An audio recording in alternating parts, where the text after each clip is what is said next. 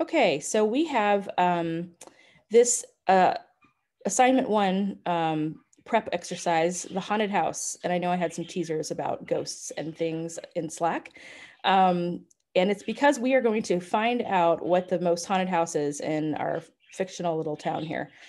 I will paste this because, let's see, I actually can make it a little larger, maybe easier for everybody to read. I'll close that for a second. All right, can everybody read that pretty clearly? Yes, no? Yes. Yeah, okay. Okay, so I'll start to read the first section and then the rest will kind of speak for itself. Halloween is approaching and you want to do it up big for the local kids this year. There are 4 houses in town that have reputations for being haunted, and you've decided to take an analytical approach to help you choose which one to rent for the big night. Here's what you know about each house. House number 1, Netherfield Manor, has 2 broken windows, 3 creaky floorboards, 41 spiderwebs, a creepy basement, and a normal attic. House number 2, the Stillwell Farm, has 4 broken windows, 8 creaky floorboards, 23 spiderwebs, a creepy basement, and a spooky attic. And we go on from there. House 3 and House 4 both have unique properties with different numbers of things. And so the last piece is how many credible ghost sightings there have been. You're going to do a poll of the neighbors and determine how many of those have been at each house. And you're also going to validate and make sure the user's input is between 5 and 15 sightings. That's just to keep our scoring mechanism within reason for the sake of the exercise. And then you're going to rate how haunted they are. You're going to have the following criteria: 3 points for each broken window, 2 points for each creaky floorboard, 1 point for each spider web, 25 points for a creepy basement, 25 points for a spooky attic, and 10 points for every alleged ghost sighting. After you've determined which house is the most haunted, you'll print the results to the console. See the file logformat.txt on the left to view how you should format the info. So if you go over here on Replit, you can see you've got this menu, different things that you can kind of look at. This is usually open when you go in anyway. So here's the second file we're talking about, just a text file. And this is the invitation that you're going to be sending out through the console. And you want to make sure it's formatted just like below. And let me make that a little bit wider so that it doesn't cut off. Okay, there we go. So it's got 4 paragraphs. Well, actually, it's got a header, right? You're invited to the scariest haunted house in town. And then it's got 4 paragraphs. That's it. And you'll notice that, the name of the farm that is the spookiest has been inserted here with its specific information. And then this section right here talks about all the different features, right? And it talks about including a harrowing ordeal in the creepy basement and a terrifying trip to the dark and dusty attic. Both of those phrases are optional. And it's going to completely depend on whether those things were true or false for the house, okay? So part of printing this thing out, you're actually going to have to put a little bit of code in there to decide whether those strings get added to the larger printout or not. And we'll get there when we get there, but I just wanted to kind of give you a heads up about that. Okay, so we know we've got our information on our houses here. We're going to get a little bit more information. And then we have a point system, a rating system. And at the very end, we can use all of that to make a determination and print out that invitation. Everybody with me so far? Yep, okay. All right, so the very first thing that we need to do here is to set up some arrays to store the values for the names and the criteria of each house. Each array should have 4 elements that correspond directly to the 4 houses. So I actually will skip down to here. This pattern you see, you're going to have your criterion, whether it's, the number of spider webs or, what else we got? Broken windows or whatever. And then there'll be 4 values from house 1 to house 4 for that particular criterion. You're just going to have a whole bunch of arrays like that. The last array will be for the ghost sightings, which is data we haven't collected yet, but we want to initialize that variable. It's actually kind of important. So who can tell me how to set up a variable in JavaScript?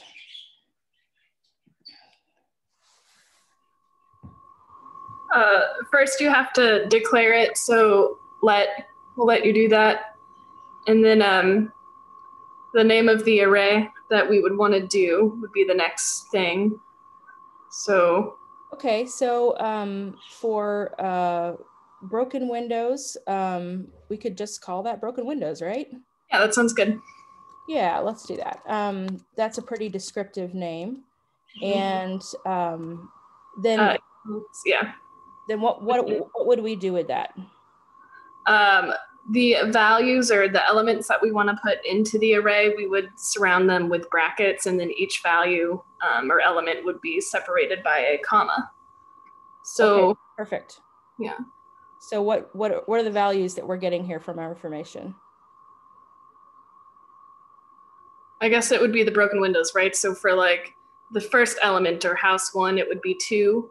And then Stillwell Farm, house number 2, would be 4. And then 3 would be 3, 4 would be 6. Okay. So yeah, look at that one more time so I can remember. It's, what is it? 2, 4, 3, 4, 3, and 6. Exactly. Yes. Okay.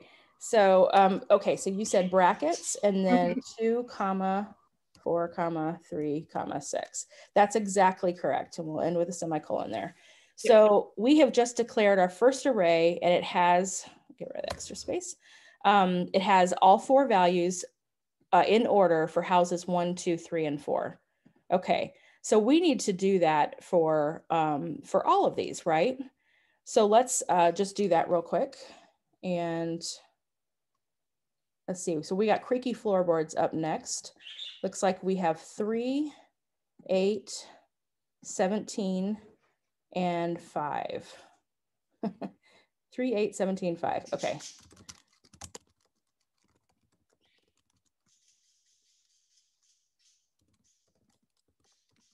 There we go. All right. All right, now we're into spider webs. Looks like we have 23, 31, 19. Oh, you know what? Back up. I wasn't on house number 1. 41, 23, 31, and 19. Okay.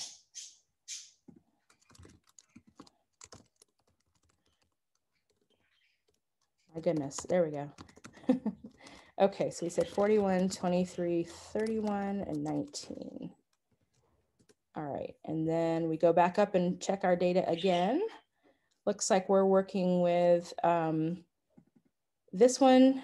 Houses 1 and 2 have a creepy basement, and houses 3 and 4 have normal basements. Okay, so how would we represent this? You know, what we have here is a binary choice. It's either going to be creepy or not, right? So what values would we want to put in for this? What's the best way to handle it? Probably make them Boolean values. Yep. If it's creepy, we can say true, and if it's normal, we can say false. That's exactly right. So true, true, false, false. Since the first 2 were creepy and the last ones were not. And then similarly, we'll do that for the attics. So it looks like we've got spooky, spooky. Oh, no, I'm doing it again, guys. Okay, there we go. Normal. Didn't go all the way up. Normal, spooky, spooky, and normal. So that would make it false, true, true, false, right?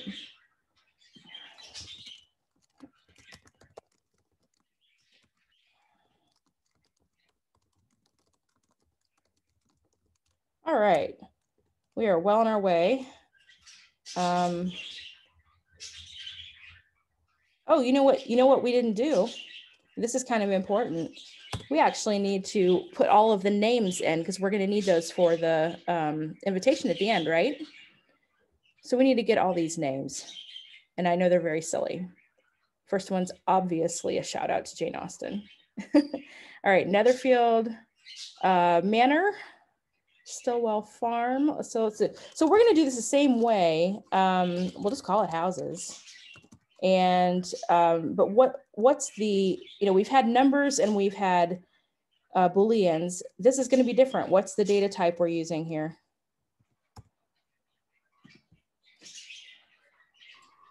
String. Strings. Right. Yeah. So we've got some good examples of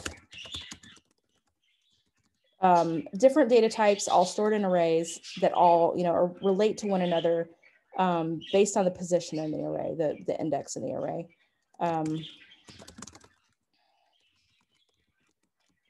Okay, think Zachary Park and was it a state? I don't remember what I called it. Hall, Hall. And in that case, we actually do want to take that off. Okay. All right, perfect. So we got our first 6 arrays. So what about this last one? As I mentioned up here, this last array, you don't have data for it yet because you haven't collected it, but you still need to initialize it. So what would be the best way to do that in planning ahead for needing to collect information for an array? Declare it with an empty value. Perfect. Yes, we want to have an empty array. That's right. Okay, so we're going to call it ghost sightings. We could call it alleged ghost sightings, but we'll go with a shorter version. Okay, and it'll just be that empty array. And we're just going to hold that there. And so when we go to collect the values, we now have somewhere to put it, right? Okay.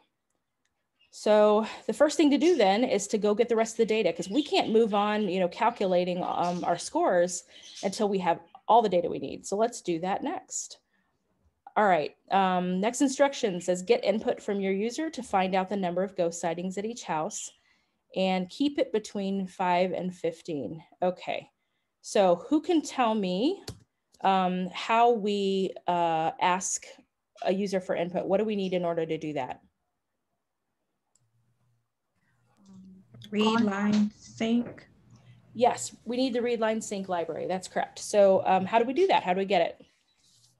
Constant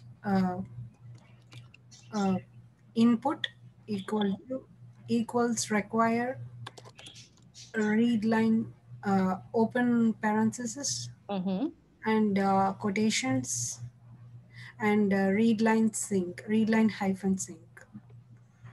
Perfect. Okay, so once you do that, you only have to do this once. We make it a constant because we want to make sure that this cannot be set equal to any other value after this. So we will always be able to use input to ask our questions from now on. We can use it as many times as we need.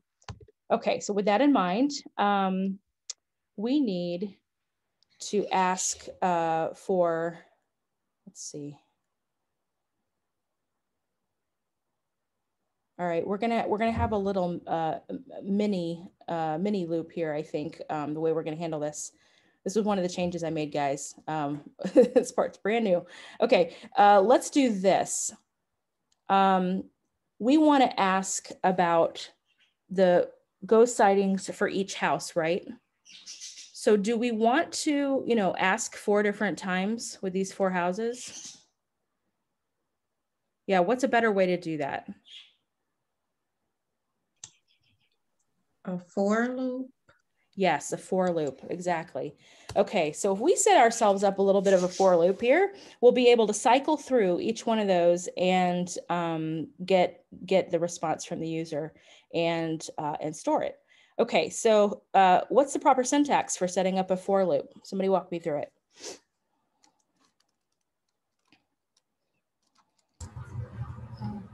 For open parenthesis, I equals 0, and let I equals 0. Yeah. And I is greater than or equal to. It's not greater than. You were actually on the right track the first time. Sorry.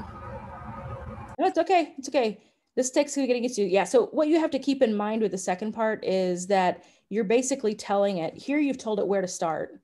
And this is telling it how long to keep going and when to stop. So as long as I is what? Less than? Yeah, less than what in this case? 5. Well, If it's not 5, and somebody tell me why it's not 5, because this is something tricky that you have to get used to. Less than 5, it becomes 4. Yeah. The reason for that is why would we actually stop at 3 instead of 4?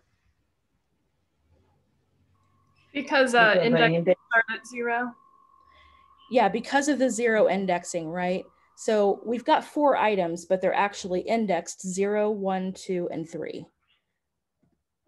So we want to make sure to stop just short of 4 in order to account for that first one actually being 0. And this is something that pretty soon you guys will not even think about anymore. It'll become natural, but I know right now you have to really, really think about it sometimes. Okay, there's a third piece here. We've told it where to start, told it where to end. Now what do we tell it?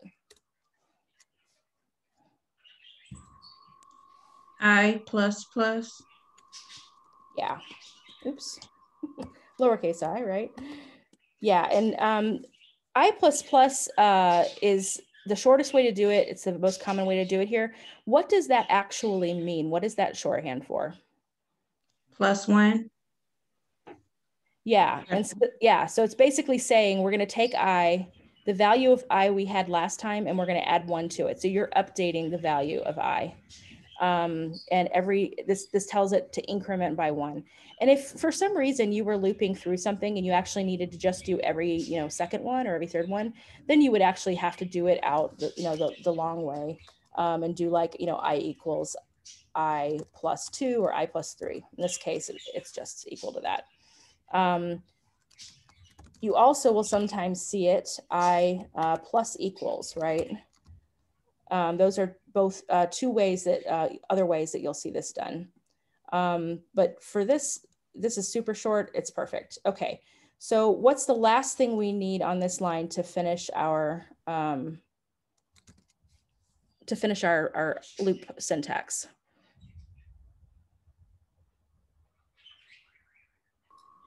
Curvy bracket. Yeah. All right. And I just realized it was going to push this down. So I'm going to move this up here. Yeah. And you always want to push it down so that the final bracket is lined up with that 4. So it tells you that all of the code that you're going to have inside is going to start here, indented. And I actually have my settings, by the way. I have my settings set to where my indent type is tabs and my indent size is 4. I find that a lot more readable than the default they have of 2 spaces. Everything can get a little crammed when you start nesting things. So now that you're writing longer programs, if you find that you're getting lost sometimes and having a hard time keeping track of your indenting, this is something you can come in here and change at any time. Okay, so this is good. So we've got ourselves a loop. So how are we going to ask for the question? Ask for the question. Ask for the answer. How are we going to ask the question? Let's go with that. Input that question. Okay. And let's see. What type the question into. Mm-hmm. Yeah, and I think that here, what we're really getting it at is to say, and I tell you what I'm going to do here already. I'm going to use a template literal. So I'm going to use backticks instead of quote marks so that we can use a variable here. What is the, let's do how many? How many ghosts have been spotted at, and then we'll just kind of hold that there for a second. And then I'm going to actually put an escape character /n to force the entry point to be on the next line in the console. It'll look a little nicer. Otherwise, sometimes people will just put a space so that, you know, the answer doesn't butt up right against the question mark. Okay, one thing about this though, if we ask this question, right now we're kind of doing it a little bit like console log. Console log and input.question are very similar because they both print something to the console, right? But the difference is that input.question also gives the user a chance to respond and then returns a value. And when that value comes back, you have to do something with it, right? So we have a couple of choices here about how we can do that. What would be one of the choices for making sure that we capture that value?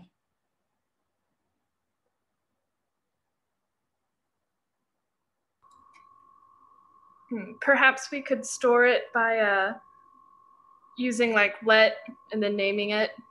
And then... Sure. Yeah, we can create a variable to hold it temporarily. That's a great idea. It'll help make things real nice and clear. Okay, so let's just call it sightings. It's not important as long as it's, you know, clear what it is, because we're only using it temporarily to get it into our array, right? Okay, and it's also, I know, I believe Chetna said last lecture that she was going to talk about variable scope another time, but she mentioned how there are global and local variables. This variable sightings, because it's inside the for loop, that means it's only available inside the for loop. It's not available out here. Whereas everything that we created out here is global, so it's available to anything that we want in our program now. And with that in mind, we actually need to be able to access this array, right? Ghost sightings in order to save this. So how do we do that? How do we get this new value we've collected from the user and put it into that array? Push statement. Right, good. And so what's the syntax for that? How would I do it?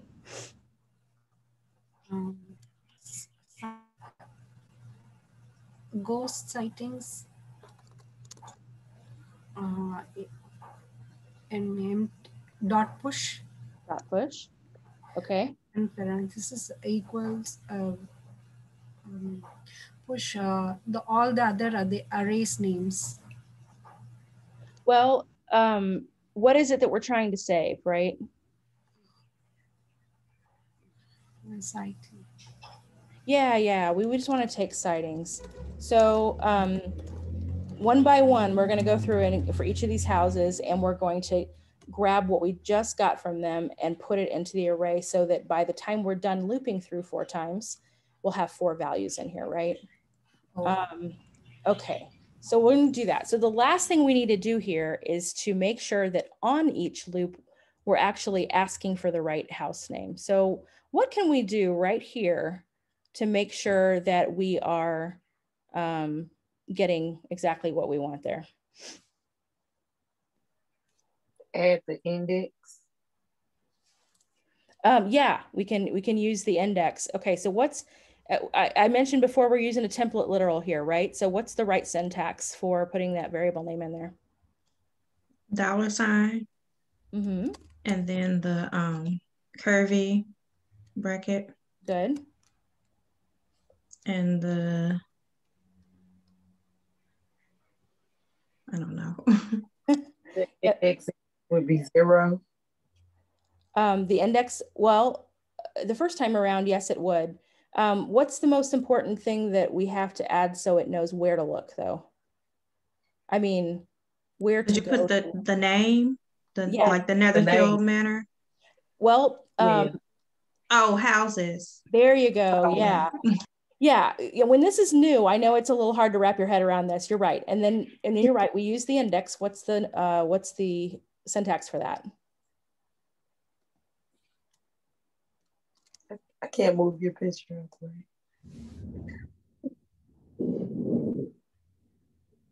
What did you say? Okay, so then it's going to be the hard bracket. Yeah. I guess that's what you call it, straight bracket. And then the index would go within that, which would be 0. Right. So if we wanted to ask for the first, for index 0 every single time we loop through, we can put 0 here. But what if we want it to change every time? Leave it blank. Nope. I. Oh yeah. Yes. Yeah, this is the value of the loop. You know, this isn't just for telling it, I want you to loop this many times. It's actually a variable, which is, you know, why we have to declare it like that, because you can use it and you're using it to actually say, every time you go around, I want you to work with a different data from this array, right? So that simple bracket notation there with the array becomes a powerful thing, because now every time we loop through, it's going to look at a different one. You know, the first time it'll be this one, the second time it'll be this one, and so on. Okay, so we have our question, and we are, you know, setting it here to push. So here's let's do this. I'm going to add this. This is just temporary, but I'm going to add a console log for ghost sightings. Now this is for the whole array, right? This is the array that we created up here. If I was to console log this array right here on line 58, what would I get? Nothing. Yeah, you just get that empty array. It would just look like that, right? But if I do it down here right after the loop, what do I expect to see? The names of the houses? Not the names. What information did we put? Did we just say that we were putting in this? The input, how many ghosts were spotted at the... Right, yeah, we've been pushing the number of sightings that we collected, right? So that's what we would expect, is that now we're gonna have, it's gonna look a lot like one of these, right? Where it's gonna have 4 values in it that have been, you know, put in. So, you know, I know it's hard sometimes to picture this stuff until we actually do it. So let's do that. Let's give this a run. Stalling, reline sync. Okay, here we go. First time around, how many ghosts have been spotted at Netherfield Manor? Okay, so we said we have to do 5 to 15. We have not set that validation up yet, but we'll just stick to it for now. So let's say for this one, we go with 11. And now you notice we have a new name on the second loop around. And let's go with 8. Uh-oh, it's hanging up on me. There we go. We'll go with 14. And let's go with 6. How's that? Okay. And there it is. That's our temporary log, just to kind of make sure that the data is what we think it is. This is a good technique to use as you're coding, because if you have several pieces, like we're going to have different stages of the program, you want to make sure that, you know, the thing that you're depending on later down the road is actually what you think it is. So throwing in some extra console logs like this is a good way to do that. And we have our 4 values. So we know that the user input is working, the loop is working, all of that is going well. So let's go back to the code. The last piece of this is we said that we wanted to make sure that it's going to be between 5 and 15. What is the brand new mechanism that you learned about in order to do that?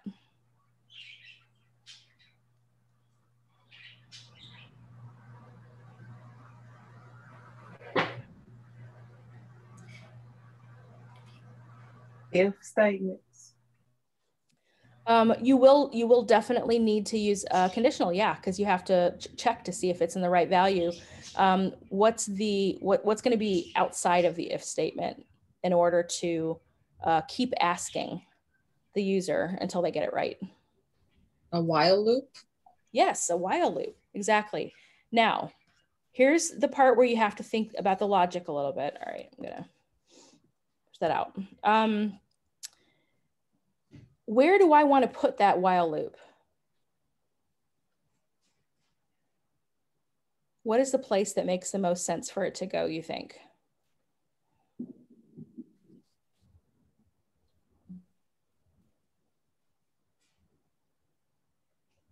Maybe right below line 67 after we ask the question. Yes, that's exactly right. It can be a common mistake when you're first learning about how all of these mechanisms work, you know, for loops and while loops and all that, to sometimes think that you would put it down here and just handle it as a separate thing, right? But the problem with that is that if you were to put it down here, you'd already be completely done with your loop and it wouldn't have anything to do with checking this question right when you ask it. So that's exactly right. We've asked it once. Now we want to check and see if what they gave us is what we are looking for. And if it wasn't, we'll ask again. And that's where that, that if else condition is going to come in.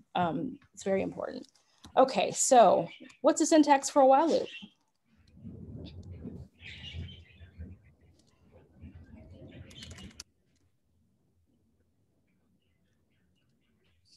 And then after you type while, you'll put in a conditional in parentheses. Okay. All right. And we'll want our conditional to be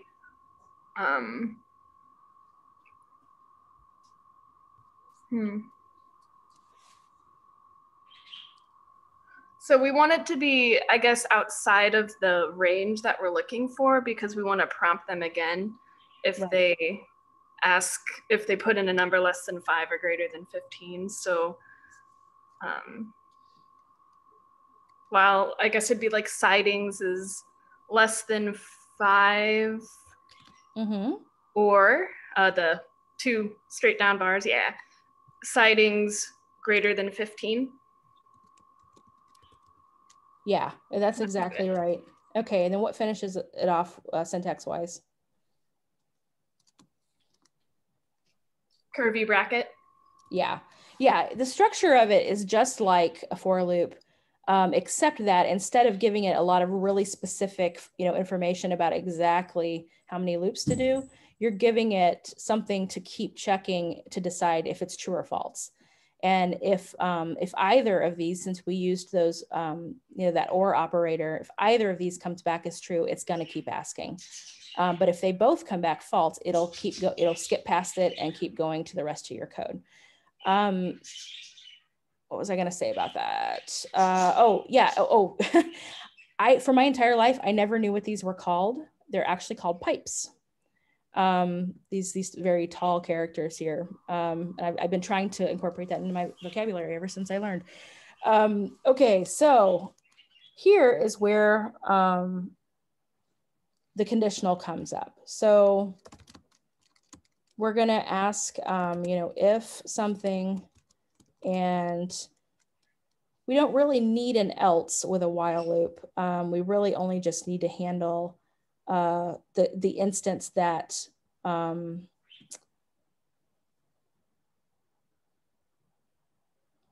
hold on. You know what? I'm tripping, guys. Sorry. Okay. Tricky thing about a while loop is a conditional of sorts, because it keeps checking the statement just like an if block does.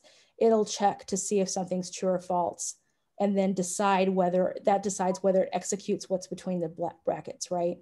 So this is actually all we need.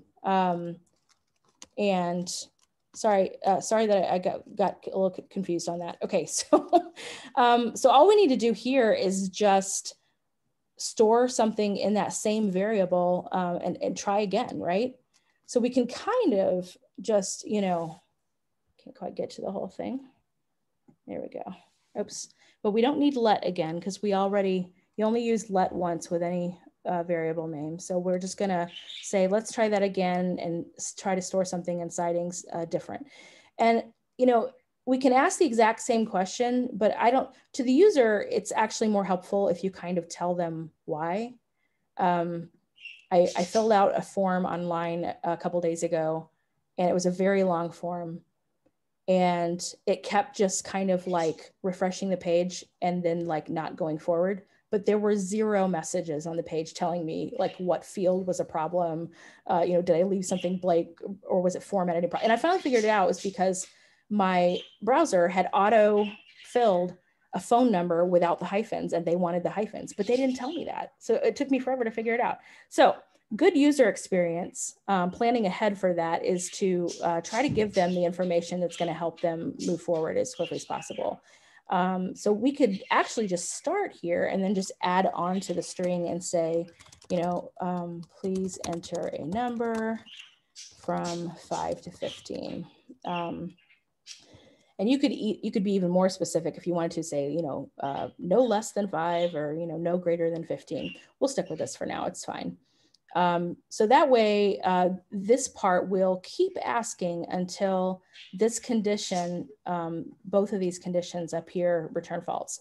And then it'll move forward and we will have the one we want stored in that variable, and then we can go ahead and push it. Does that make sense to everybody? Let's test it out. All right, let's try to run this thing. Okay, so how many ghosts? I'm just gonna throw some numbers in here. Okay, so I've done 2 that were perfectly acceptable. So you've noticed it moved on to the 3rd house, right? What if now I accidentally put in 17?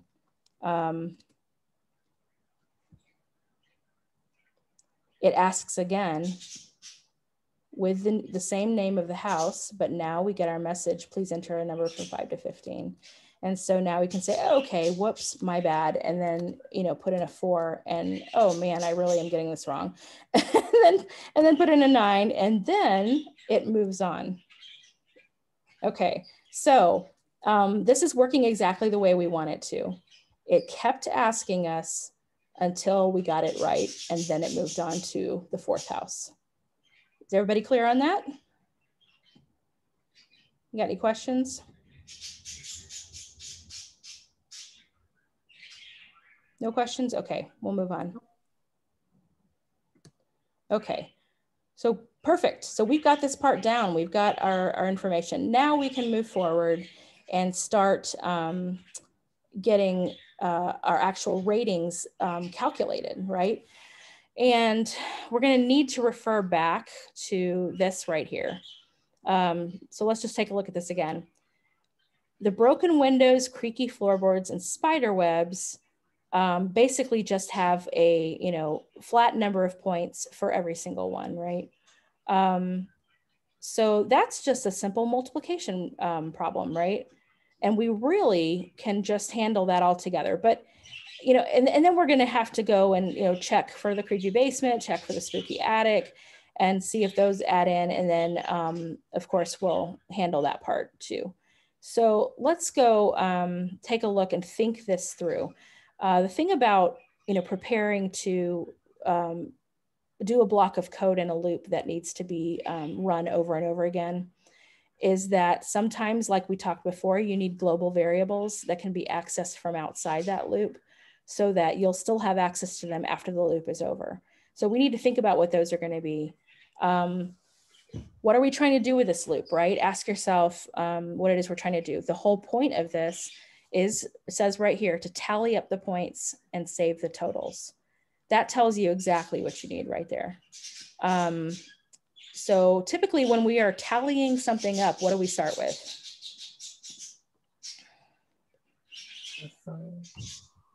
0. Yeah, we just want some variable that's going to start at 0, right? So maybe we just call it points. Keep it simple, right? And we will initialize it to 0. And then the second part, we're going to save the totals. And let's see. It says right here specifically, store the final amounts for each house in an array. So what do we need for that?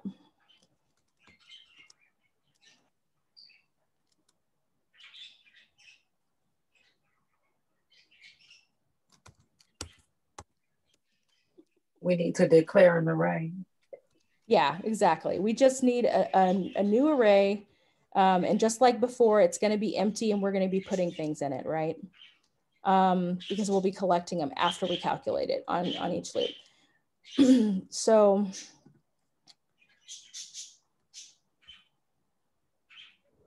all right, so we've got those, and now we're going to do the loop. So first we need to set up the loop. We said before that we can do that in 3 parts by creating an iterator, I, making it less than 4, we know that. Just out of curiosity, let's say that I didn't know how many houses there were. I just knew that I needed to go through for each house. What might I do instead of hard coding a number here? You could use Houses. Oh, it's fine. You could use the length property, I guess. Yeah, what would I take the length of?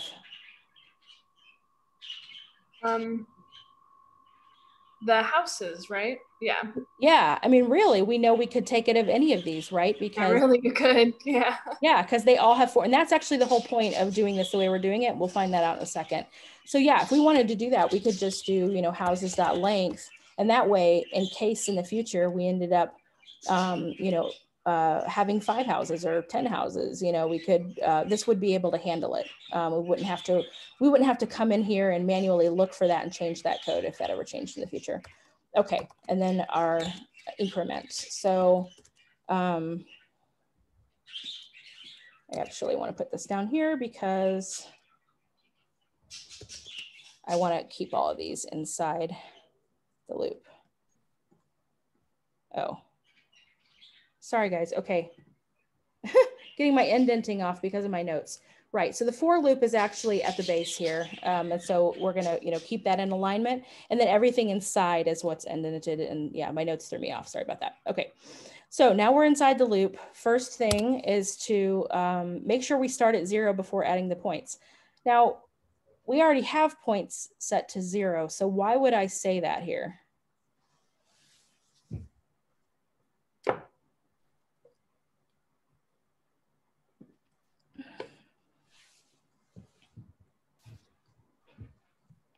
Think about it this way. On the very first loop, when I is equal to 0, we're going to go to all of the values at index 0 in all of those arrays for another field, right? And when we get to the end, we'll have points, and we're going to store those points on the current house in each loop. So this variable we've created out here, points, actually now is what? It's not 0, right? So if you do that, if you have a variable that's actually global, then what you have to do here is set it equal to 0 again, because for future loops, it has to start at 0 every single time, right? Okay, so let's do that. And we're just gonna set it back to 0.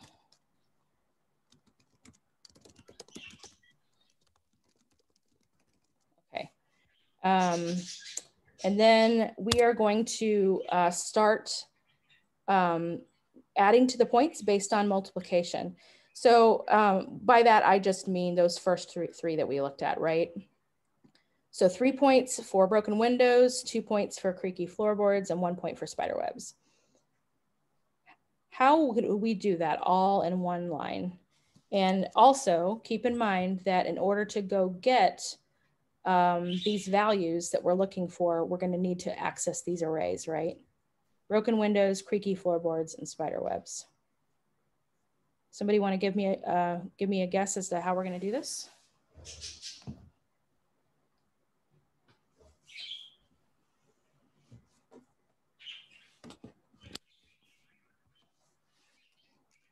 We know we're going to start with. Is it input dot the question that we asked? No, at this point we're done getting user input from the console, because we already had all of this data set, and the only thing we needed to get was the ghost sightings, and we just took care of that here. Okay. Yeah. So, because you remember when we logged it, we saw that the data was there, right? So yeah, so now we have all the data, and it's all in these arrays, and we need to go get it. And right now we're concentrating on these 3 right here. So do we use the variables and the arithmetic operators? Yes, yeah. Okay, and so we need to start with points, right? Because the whole point of this is to add to the points to keep tallying things up, right? And the most common way to do that is to use that shorthand plus equals, so that we don't have to say points equals points plus, but it means the same thing. So we're going to start adding to the points. What we know that we've got, you know, the broken windows array. And we also know that, sorry, I'm losing my information. Here we go. We also know we want 3 points for each broken window. So what would we do with that?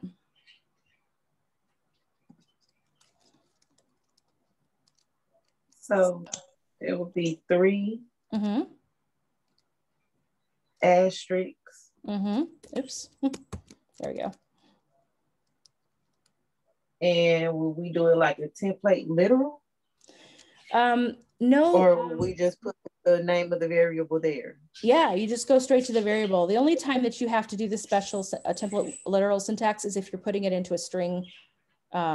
But this is just calculations. So behind the scenes. So we're just doing some stuff. So what would the variable be if we're going to get it from this array? Broken windows. And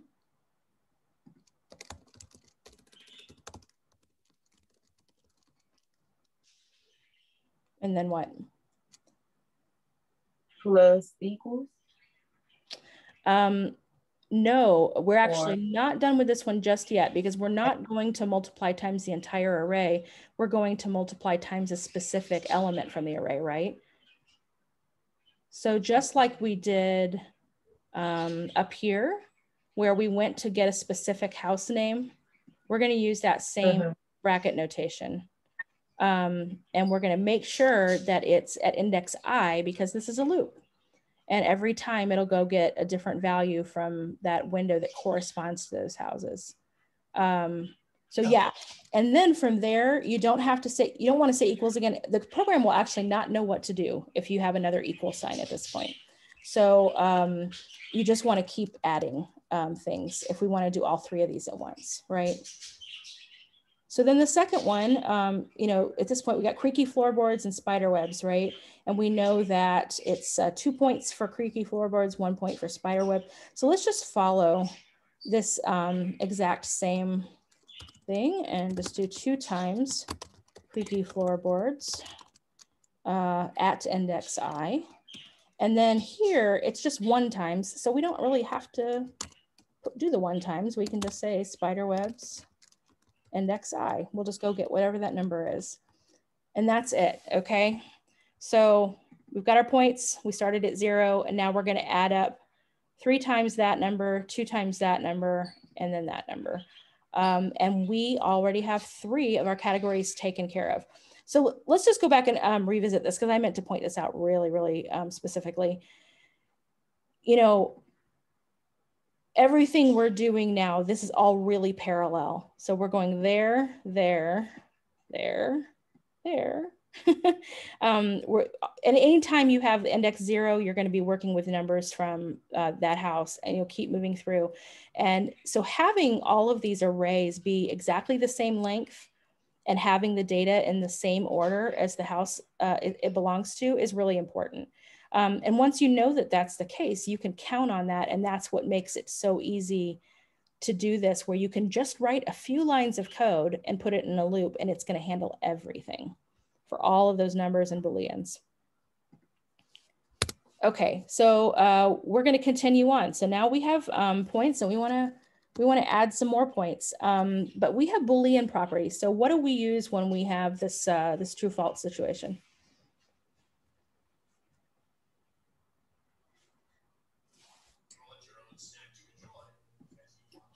If else. Yeah, we want to do an if else thing here, right? And actually, this is another situation where we aren't going to need an else, because we only need to add something if it is true, and if it's not true, we just ignore it, right? So what's our condition here? The first one we're working with, we got 2 of these, right? And the first one we're working with is creepy basement. So how would I write that?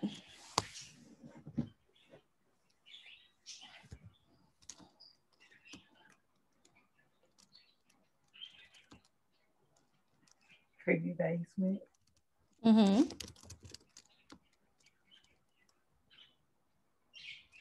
Equal true. We could do that, yes. Don't forget that we're not looking at the whole array, we're looking at a specific element, right? So we have to make use of our iterator again. So I. we the I index. Yep.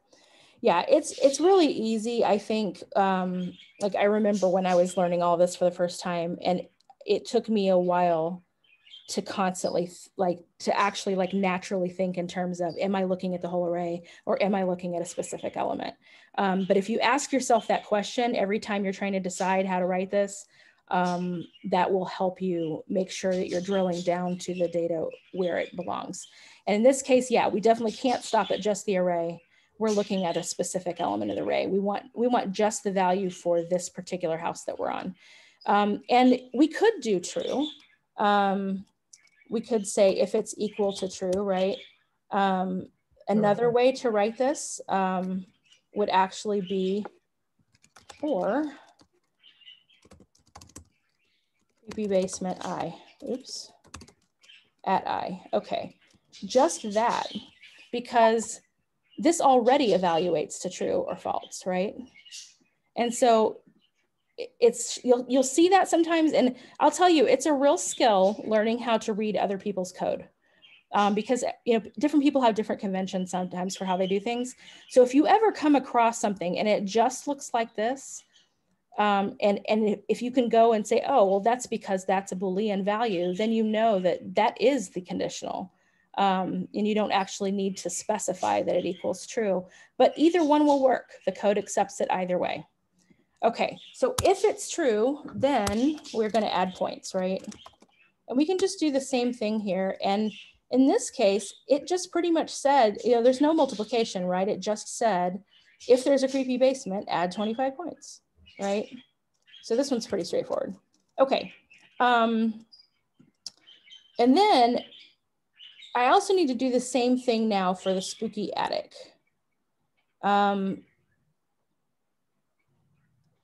I mentioned before that we don't use else here or if else. And the reason for that is because these are two completely different, like they're independent of one another, right? It's not an either or situation. So what we're gonna do is just reuse this code. And in this case, I'll use the shorthand just to show the alternative. And same thing, it's also worth 25 points. So it'll hit this one, and if it's true, it'll add the 25 points. And then it'll go and it'll check this one, and if it's true, it'll add 25. So if you've got a house in which neither of those are true, it's not going to add 25 or 50 points. If you've got a house in which only one of them is true, you'll only get 25 points. And if you've got a house in which both of them are true, you'll get the full 50 points. Does that make sense? Because it's just doing them completely separately. Okay. And then the last thing, we now have, oh wait, nope. Store total points.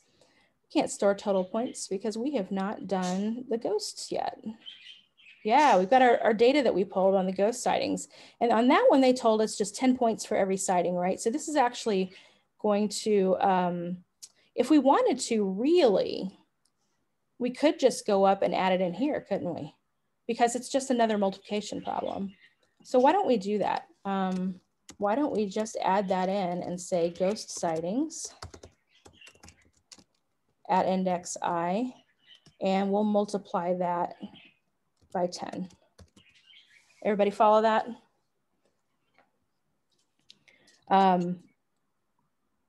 Because it's really the same type of calculation where we just have a number and we want to multiply it by a certain number of points depending on how many there are. So we've accounted now for all of our different criteria. And so yeah, so now we're ready to store the total points. Once again, we established an empty array here, totals. And so all we have to do while we're still inside this loop and haven't looped back around yet is to take totals and use push again. And we're gonna just push points, right?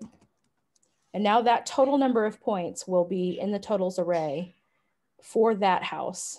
And it should be at the right index because it's everything that we got from index I. So if we do that on every loop, and then up here we're resetting it back to 0, we should get the correct totals for each one. So what I'm going to do is similar to what I did before. I'm going to temporarily console log this totals array, just so that we can see kind of where we are with collecting all this information. Okay, so we're going to run it again. Let me get my console back. All right, so let's say we've done 14, 8, 12, and 9. All right, so we can see now that it's done the math, and we've got 4 different scores, and they correspond to the 4 different houses. Does that make sense to everyone? Okay. And we're just keeping up with this same structure of having arrays that are parallel to one another. Each one has its data from left to right, from houses 1 to 4, which is index 0 to 3. All right, so we're doing good. We are at the last section now. All we have to do is create this report. And this is where we can talk. Actually had this as an instruction. Okay. That's what happens when I update my code. Okay. And now I'll log it out now that we've checked it, and because that was just a means to an end. Okay, now the one wing to rule them all, which I thought was really funny when I wrote this at like 2 in the morning last fall, because I was getting pretty loopy. Okay, we are ready to find out which house is the most haunted. Oh, my bad. Okay, yeah. So we can't print the report until we actually evaluate which one's the highest. So we have one more loop to do here. And by the way, guys, just so you're not freaking out if you have not even started on part 3, I intentionally often make these examples a little more complex and a little more involved than what you actually need for the assignment, just to have a chance to drive some extra things home. You know what I'm saying? So, we're doing, multiple loops, multiple types of things. And obviously I'm not going to write an exercise that mimics the assignment directly. So, what this is intended to do is just kind of give you a bunch of things, solidify those concepts for you, and then you can go and apply them as they actually, are needed for the assignment itself. Okay, enough about that. So establish available, same pattern. We've got an array. We know we're going to need to have some information, and we want to be able to store the highest score as we're going through and checking them against one another, right?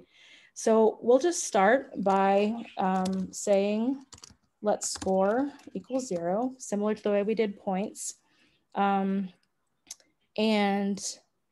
actually, let's be more specific, right? Because this is not just any old score, it's the highest score.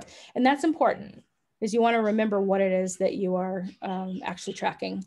There's no value in storing it in this variable unless it is actually the highest. Okay, we're going to loop through. So once again, we've got our typical for loop. And we have 4 houses. We can do it like we did before if we want, houses.length. We actually can do totals.length if we want, because that's the specific array that we are looping through, but it really doesn't matter since they're all the same for this particular exercise. Okay. All right. So I did not read my instructions very well, did I? This says initialize to the score at index 0. And I initialize it to 0, which is also fine, but it wasn't the instructions, and I should have read my own instructions better. So what we actually want to do is take our array of ratings totals and look at index 0. And you might at first think, well, why would you do that? Because you haven't checked yet, right? But if you think about it, you're checking each of your values against one another, and you've got to start somewhere. And it's possible that the very first house has the highest score. It may or may not, but your code should work either way, right? So you can always just start with your your initial one. And then we can actually go and write some code that checks. Now, when we're on index 0, obviously it's going to check itself against itself, but that's okay because the code will work every single time, and that's what's important. So simple conditional, this is very straightforward. All we're doing is to check and see if the score we're looking at right now as we're looping through is greater than the highest that we've recorded so far. Does that make sense? And I believe you guys have done stuff like this before. Yeah, you guys had that crazy thing with all the fuel levels and the, what was it? Yeah, the generator fuel, and I don't remember what the other one was, but yeah. So you have to compare it and just see, and then we're gonna keep going. Okay, so if that is true, then what do we need to do?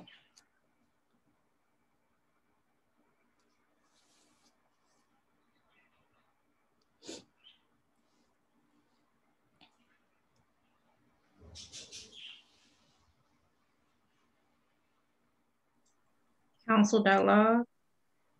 No, we don't need to print anything at this point. We're Okay. gonna wait. At this point, we're just gonna wait to print that invitation at the end.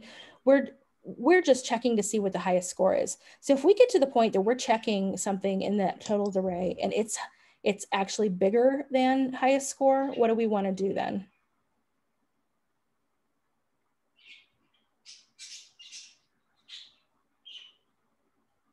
Because the goal of this loop is just to determine what the highest score is overall. Oh, we have to add it in the highest score array, like. Well, highest score is not an array actually. This, I'm going to put a note here. This represents a number, because you remember the totals array. You went and you just looked at the very first one, and I don't know if it's still here. Yeah. So our array, when we did the last answers, the first one was 218. So right now, highest score is storing 218. And when it gets to, you know, when it's checking against itself, obviously nothing's going to happen. But let's say we go to, you know, I equals 1. Now we're looking at this one, right? So totals at index I is now 181. So we're saying if 181 is greater than highest score, then we would do something. In this case, that actually is false. So we're just going to move on and skip it. We're not going to do anything. So let's go to the next one. I equals 2. So now we come up that totals at index I is 219, right?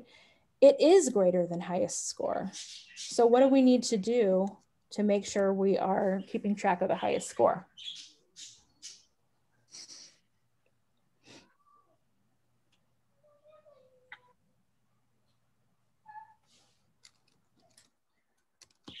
Are we saving the totals index as the highest score where we found? Yes, yeah, that's right.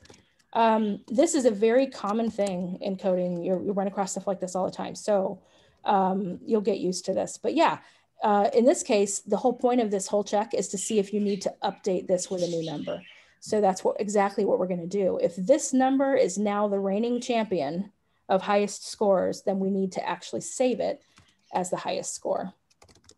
So it's that straightforward, right? But we only do that if this is true, and otherwise it's just going to keep looking, keep checking. So then we get to I equals 3, the very last one. It checks and it says if 137 is greater than what is now 219, then we would update it again, but it's not. So when we get down here, let's just put a temporary little thing in here and say, the highest score is, and then we'll do a little template literal thing here and say highest score, just to make sure that we've updated it and the value is what we were expecting. Oops, the pinky's not working. Okay. All right, let's, I'm gonna, I think, yeah, I already console logged it out. Okay. All right, so we'll do this again. 13, 8, 6, 12. All right, And it's telling us that the highest score is 208. And of course, I probably should have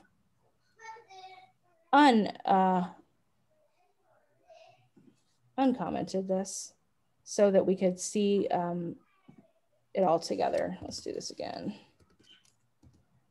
Oops, I was about to, okay, there we go. Yeah, so it started with 198 and started checking. And then when it got to index 2 here, it found one that was higher and it updated it. And we can see now that it correctly stores the highest one. Does that make sense? Okay. All right, so now for real, we are ready to do this report. All right, let me, I'm gonna comment those back out, temporary stuff. All right, the last thing, in order to do this, this message, we need to know what the index is of that highest score. So I've mentioned here that you could consider using the indexOf method. And so that is, we're going to be using this index throughout everything. So let's do that real fast. We'll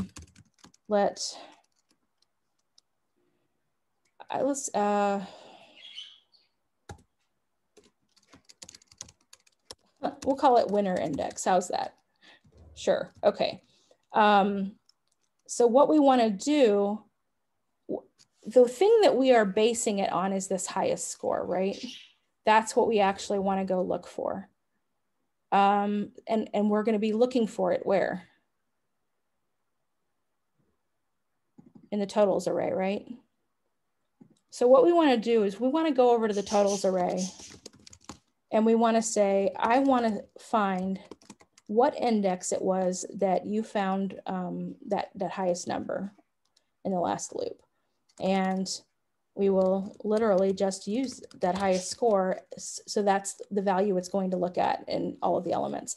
And one of the things to know about indexOf is it always returns the first instance of.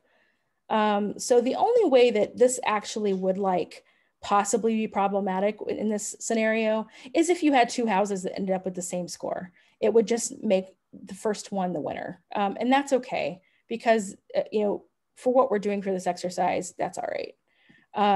But just keep that in mind. This goes and finds the first instance of a value in case you have two that are the same.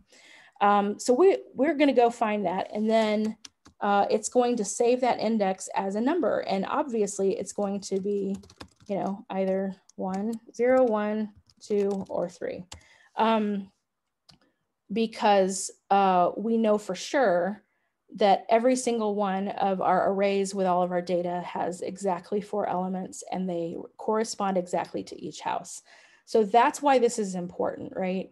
We need to know where that score was in this array so that we know where all the information is that we're going to draw from in all of the other arrays. You have any questions about that?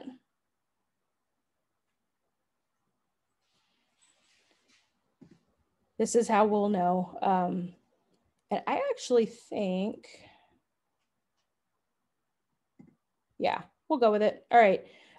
So I've got a little note here. You may have picked up on the fact that we could have tracked which rating was the highest during the original loop instead of having 2 loops. And by original, of course, I mean the scoring loop, not the one we added in at the beginning for the user input. It's true, and that would be efficient. But I wanted to handle it separately because you guys are new at this, and I thought it would be helpful maybe just to think through the loop that calculates all the points a little bit separately from the loop that evaluates all of them. But it could have been done at the same time. All right, message, for real, promise. Let's go look at this file again. We've got some text going on. It looks like we'll be able to, kind of copy and paste it over. Here's the thing about this. You might look at this and just kind of go, holy crap, that's a lot of console log statements, right? Because you've got a lot of stuff going on. But there are ways to break down all your text that you're wanting to print and kind of piece it together in a way that makes for, you know, slightly cleaner code. So here's what we're going to do. We're going to identify that. I think we should probably just treat this whole block right here, and we'll just call it the header. And then this one is one of the paragraphs that has variables in it, right? These numbers will be determined by going and grabbing data from all of those arrays at the final index of the high score. And this one is the one that has these phrases that may or may not actually even be in here, depending on whether the winning house had a creepy basement or a spooky, I think we said spooky attic. And then this last stuff down here, these two paragraphs, they are, you know, they don't have any special data in them. We just got to tag them on and make sure they're formatted right. So let's go do that. Let's start with this one. I'm just going to copy it from here. And yeah, all right. So let's start by just, let's see, I'm going to use regular quotes because there's no need to have a template literal for this. Oh, for the love. Okay. Now this is looking a little funny, and it's because of the stars. Okay, let me think about this. It's because I pasted it in, but it's not. Okay, we're gonna use the escape character \n a whole lot, and that's going to help us. You know what, I'm gonna change it back because I think it doesn't know what to do with all the asterisks because of the way comments work. Okay. So what I've done here basically is put the whole thing in the backticks, and then just put a couple of new line characters right at the end of this. But now I'm realizing if I have a space after this, that might end up looking a little funny. Yeah, see, there's a space there. So maybe a better way to treat it would be to put it right at the front end of the one I want to be on the next line. So let's do that instead. And then at the end here, we actually want we want to have a couple of spaces, right? So we're going to put two of them, because if you look at this, we not only need to go down from here, we also need to, you know, have one more so we have a full line. And the only reason I need to take this approach is because I'm not console logging this separately, which would automatically add an extra line. You can experiment with this because some of what I'm saying might sound confusing. You can experiment with, like, you know, just console logging the header and then just console logging the rest, and then you'll end up with an extra row. But if we're going to build this as one big long string, then, oh boy, here we go. Then we need to make sure we're accounting for that as if it's all one string. Does that make sense? I think probably if you guys are working on your functions exercises and working on your shapes, your triangles and diamonds, you're finding this out right now, that it matters how you treat your strings and where you put your breaks in. Okay, so now we're ready for the next section. So let's do, let's just call it P1 for paragraph 1. You know what? I'm changing my mind. I just want it to be clear. It's actually bad practice to have abbreviations like that don't mean anything to anybody but you, because other people will eventually come along and read your code and they need to know what it represents. So bad Carrie. I've corrected my terrible decision. Okay. And this time, same thing. We're going to use backticks because we need to do some template literal stuff here. Some things. I just realized somebody's got something in the chat here. Nope, looks like everything's okay. It's not easy when you're presenting to keep track of the chat. Sorry, guys. Okay, no harm. All right, let's go back to this file and get the next paragraph. We'll just grab it, bring it back over here, paste it in between the backticks, and we're good. But we have some data that we don't want to actually be hard coded. We want to represent. So what am I going to put here instead of the name?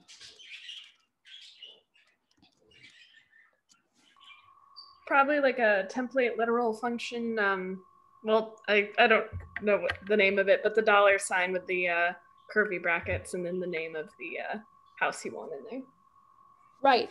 Yeah, and that it's actually called a placeholder, which is a term I like because it makes perfect sense. You have a sentence and you're putting something in as a placeholder for the word you actually want to be there.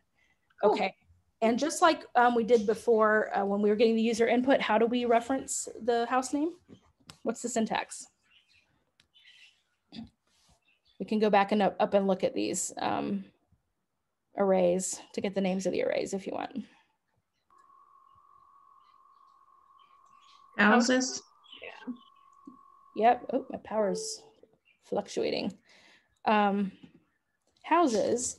And what about houses? The bracket and the I. Okay, good thinking, because you're right that we need to use a variable here. However, we are in a different circumstance than we were before, because before we were inside loops, right? And you remember when I was talking about variable scope, the reason that for all three of our loops, we were able to use I over and over again and use let with it is because it doesn't exist outside the for loop. So anything in here can be, you know, so you could totally just keep using I as long as it's not a loop within a loop. That's when you would have to use something different. So I works because that's the variable we've have as the iterator for the for loop, because we're looking at several different houses. But in this case, we want a very specific house. And that is why we did what we did right here, because we needed to go find out what that index is that we can use every time. So instead of I, what am I going to use? 0. 0. No, because we don't know what the index is. It's going to depend on the values and the calculations. So Winner index. Yeah. So we're going to use this variable because it represents the correct index of the house with the highest score. And it'll work on every single one of the arrays that we're going to be referencing because everything's always in the same order in each array. Okay, so yeah, winner index, exactly. That way it does not matter which house won.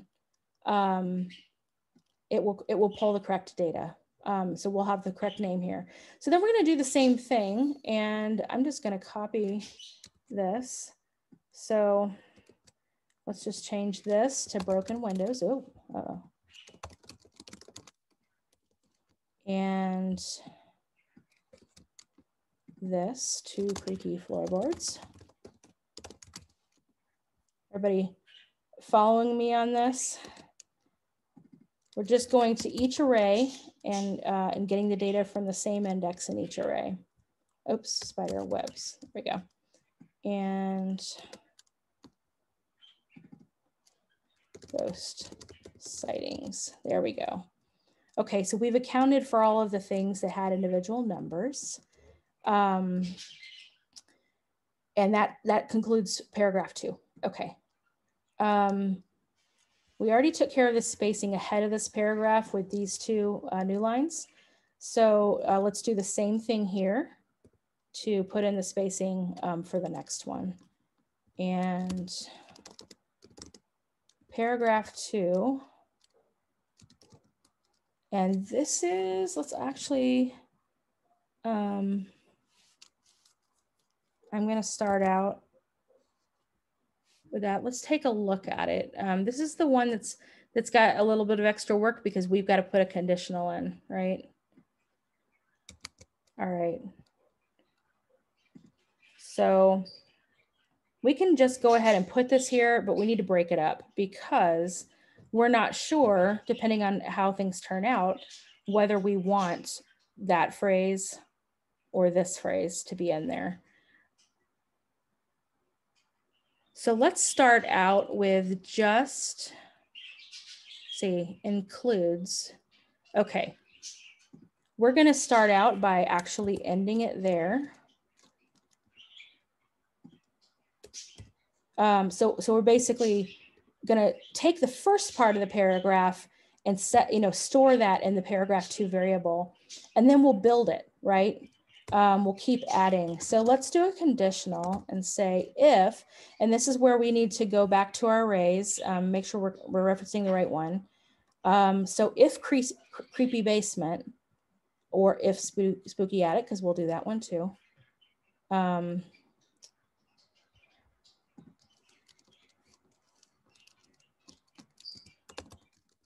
Creepy basement, and again, we're not looking at just the array. We have to look at the one that's for that, for the winter house, right? So we're gonna go look and see if this is true for this house specifically. And if it is, we will build paragraph 2 by adding,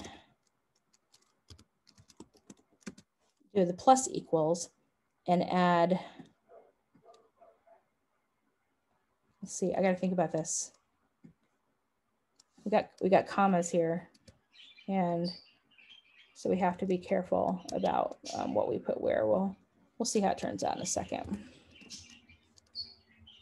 All right, and then we can do the same thing on the next part, except it's going to be spooky attic, and we're going to add a different phrase here.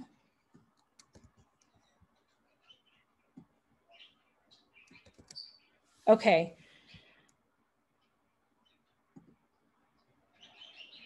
Yeah, I think this is going to work. And then after that, you just say that you want to take paragraph 2 and tack on a little bit more. And we'll pull this back to there. Okay, and you can't really tell because of, let me pull this back. Let me see if it's easier to read this now. Yeah, so you notice that I decided to put the spaces here, here, and here, and keep these commas tied to the phrases that are optional, so that if these both were to return false, then it would just read the tour of the main house is 20 minutes long and includes a frightful turn in the rear garden. It would just skip over it entirely. But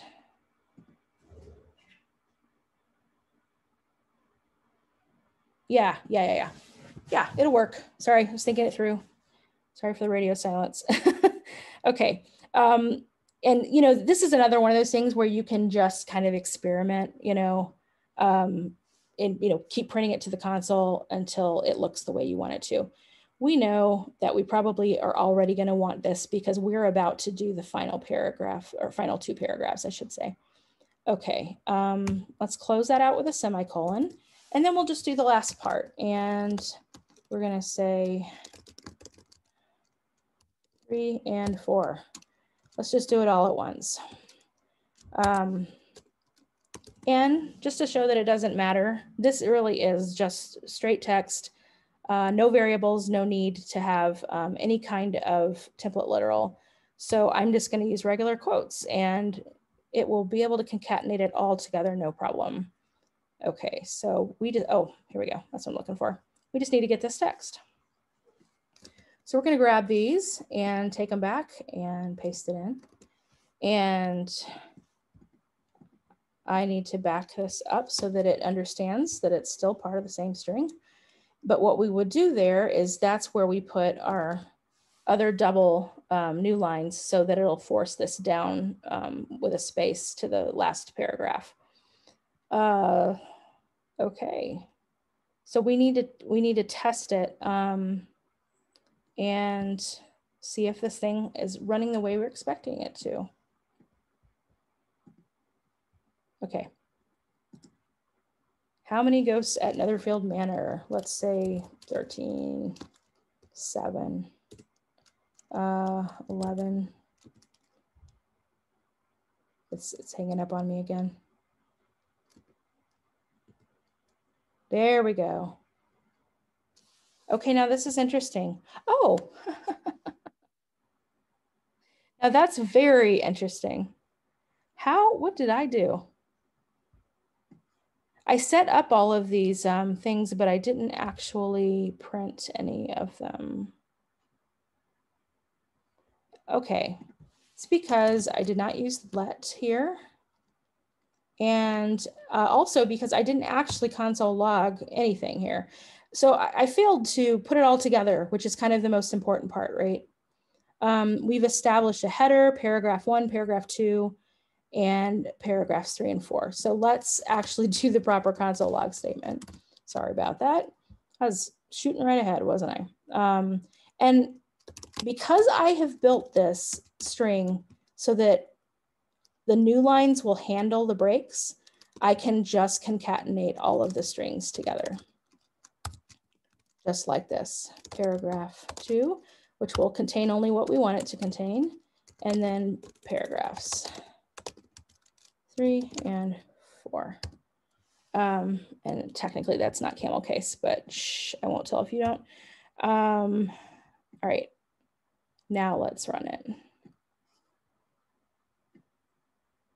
All right, let's clear and then run it again. All right. Okay, 12. Making it up as I go along. Okay, so it looks like Netherfield Manor won this time. At 2 broken windows, 3 creaky floorboards, 41 spider webs, 12 ghost sightings. And then here, when it talks about the tour of the main house, it says it includes a harrowing ordeal in the creepy basement, but it does not mention the attic, right? And it reads fine. So it looks like our little conditionals there actually worked. You definitely do not have to do this whole conditional thing for your graded assignment. Well, the way that I did it, where you're like piecing it together the way that I did. But I thought it was worthwhile showing that you can be really creative with how you piece things together when you're working with data. And yeah, and if we go back and we look, 2 broken windows, 3 forwards, 41. So, you know, we got exactly the values that we were expecting to get because they all came out of index 0, which apparently was the winner index. True and false there. And then of course the ghost settings that we used. Okay, so if we were to run this again, we'll just do completely different. Oops. I put in a number it's not gonna like. Yep. All right, now Thackeray Park won. This is the one at index 2. So we got 3 windows, 7 floorboards, 31 spider webs. So yeah, so it's putting in exactly the data that belongs to that house too. And in this case, there's no basement, but there is an attic mentioned in the description here, right? So you've got, I think you've got a working program here. Does anybody have any questions about everything? I know I talked through it all pretty much myself. So tell me if you've got questions about everything I just did.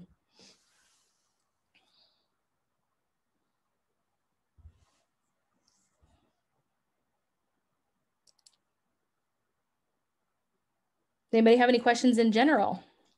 I have a general question. Yeah. So for the graded assignment, when we do the totals, we have to put the problem in a for loop to get the percentage, because you know how it says the number of correct answers times the questions, or questions times the number of correct answers. Yeah, let me go pull up the instructions so we can look at that together. All right, assignments. All right, so part 3, iterate to ask all of the questions. Yeah, calculate the candidate score and print the results. Okay. So yeah, so they've given you the equation to use, and it looks like, I mean, the way I'm reading this, it looks like you have to have already determined how many correct answers there were before you can do this calculation. So there's a number of different ways to do that as you're going through and asking and getting their responses back. To say any more than that right now would probably be too much. I've got to be careful because, you know, these assignments, the value of these things and the reason that they're, you know, more difficult is because this is your chance to show launch code that you've been, you know, learning what they've been teaching you. Because the most important thing that launch code it's about, it's not just the education. They're actually really about getting you into a new career if that's your goal. So, which is, you know, almost everybody, that's what they're headed for. So we want to absolutely make sure that you really know what you're doing before we, you know, go and shop you out to all these companies to try to get you an apprenticeship later on. So I think that if you, you know, definitely, if you think that through, you know, what needs to happen inside a loop and what doesn't. And if you think that through and you're still stuck, just message me privately and I'll see if I can help you. But basically that's the deal. You know, with loops, you just have to kind of think, you have to think through what data do I have now and what don't I have? How am I going to, you know, figure that out? If it's something that you need to loop through so that you can get data for every single thing that you're, you know, looking at, then obviously that has to happen inside the loop. But if you've got data that you can't actually do anything until you have it, but you depend on the loop to finish all the way through to get it to you, then that's stuff that you would, you know, code that you would have after the loop. I think one of the TAs mentioned in lecture earlier this week that you know, code runs from top to bottom in JavaScript, right? So you just want to have things in the right order so that you have the data that you need when you need it, if that makes sense. Is that what you were getting at? Just to make sure I'm actually speaking to the question you asked. Yes, thank you. Okay. Any other questions?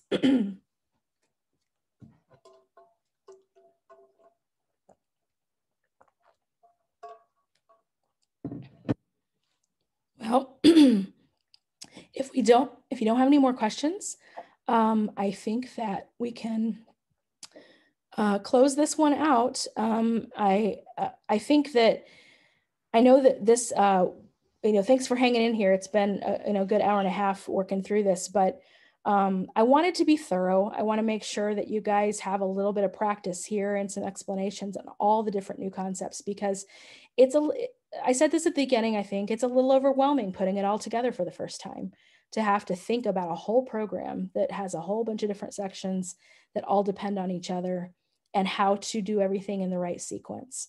And I think that while obviously there's a lot of ways in which this does not translate directly to your graded assignment, it hopefully helps you with the process of thinking through all the logic behind that. Does that make sense? So let me know if, you know, Slack me if you have any other questions as you're working on this. I'm going to, because I updated this, I actually need to go back and update my REPLs to have the user input stuff, but which won't take me terribly long. I'll probably finish it before the recording is finished processing, but I'll get it all in my Google Doc tonight. Let me make sure you have the link to this.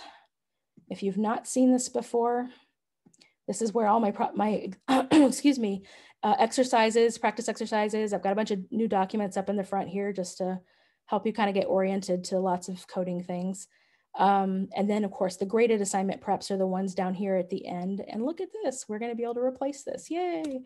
And you'll have access to this any old time and can work on these things. And you know, this will take you all the way through the end of Unit 1. So let me put that in the Zoom. That's not what I was looking for. Oh, it's because I'm still presenting. Okay, let me put this in the chat. This, there you go. And you guys can, you know, bookmark this or whatever and come back to it as often as you want to. And I will be adding things to it soon too. I've got a few things on my list where I want to write some new exercises to fill some gaps. So expect more to be coming